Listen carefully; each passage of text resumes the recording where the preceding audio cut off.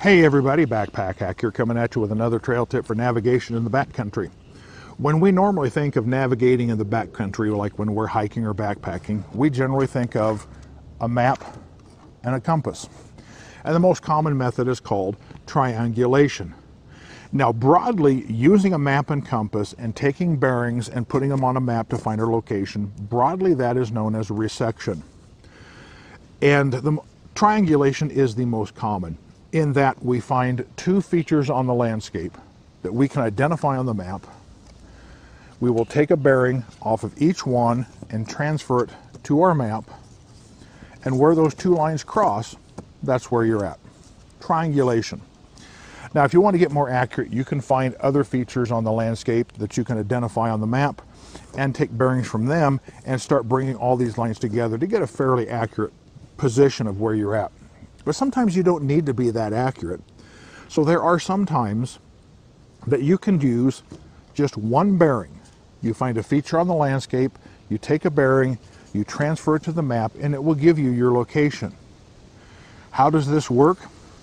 It's simple. You are on a feature on the map that in and of itself is easily identifiable as a line. Now it doesn't have to be a straight line. A meandering river, for instance.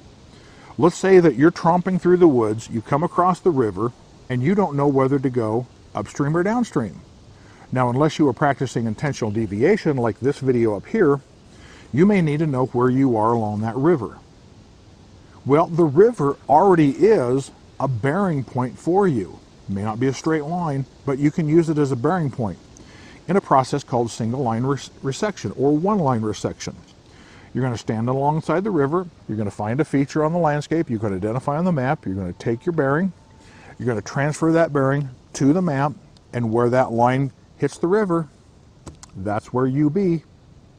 It's that simple. Now a river is the most obvious, but it could be the shoreline of a lake, it could be a Forest Service road, it could be a high power transmission line that runs through the area, it could be a ridge, any natural or man-made feature that has substantial length on the map. If there's a ridge here and another ridge here and another ridge here, you may not know which ridge you're on. But if you have one long ridge, this will tell you where on that ridge you would be. So a single line resection, again, won't work in every case, in every situation, but many times it's going to be close enough to know, for you to know exactly pretty much where you're at on the map. So this is Backpack Hack coming at you with this trail tip. Be sure to like, subscribe, share, and comment on my videos. Be safe out there, and I'll see you out on the trail.